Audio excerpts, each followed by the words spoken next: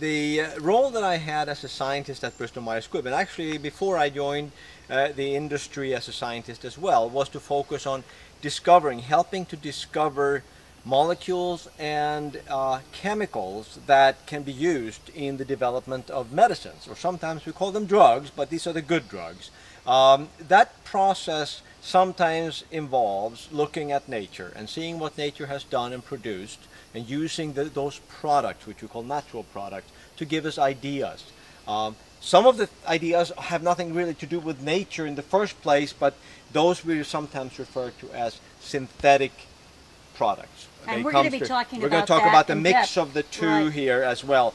But the research that has combined my interest in snakes with that of making medicines actually has to do with my research interest in snake venom specifically. There's one story in particular that you've told me in the past that I think is just fascinating. Yeah, it's the case of the fer de lance. That snake has a venom that is very much specialized on affecting the cardiovascular system.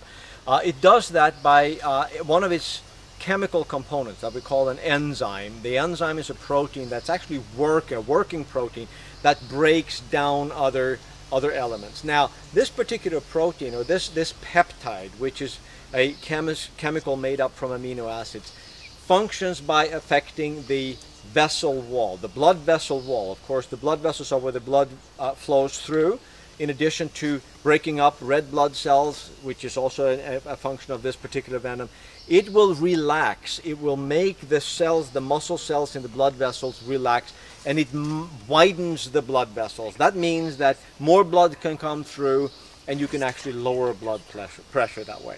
Now, when we learned about that, we took this, actually scientists, I wasn't part of that particular work myself, but scientists then isolated this peptide and learned how to mimic it, how to build a synthetic, an artificial molecule in the test tube that looked just like it but was not poisonous. Didn't do the bad things but did all the good things.